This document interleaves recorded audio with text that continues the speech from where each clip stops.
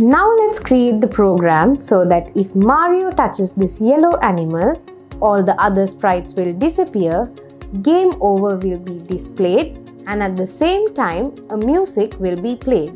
I clicked on Events. Now drag the When Touches block to the workspace. Now click the first arrow and select Mario. After clicking on the second arrow, select the yellow color animal. I clicked on Sprites. Now drag the Remove block like this. Now delete this sprite block. Again, I clicked on Sprites.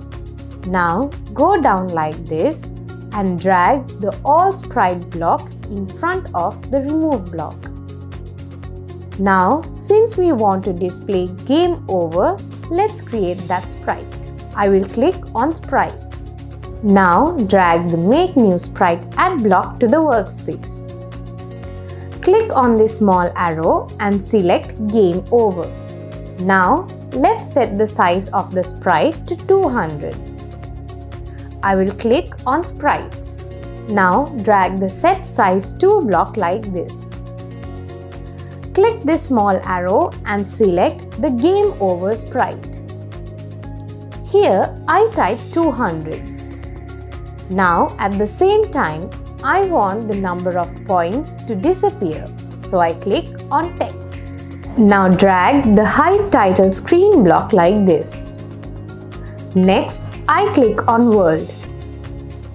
Drag the Play Sound block like this. Now click on Choose and click on Choose again. Now here, click on Female Voice Over. Now search for Game_Over. Now click on the sound and click on Choose.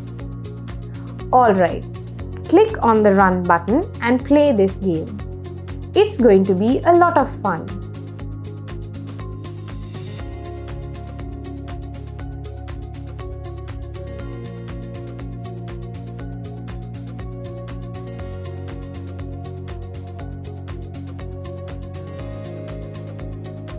Now send the designs you have made to me via WhatsApp to Note 76 812 5244. Tell your friends also about the design you made.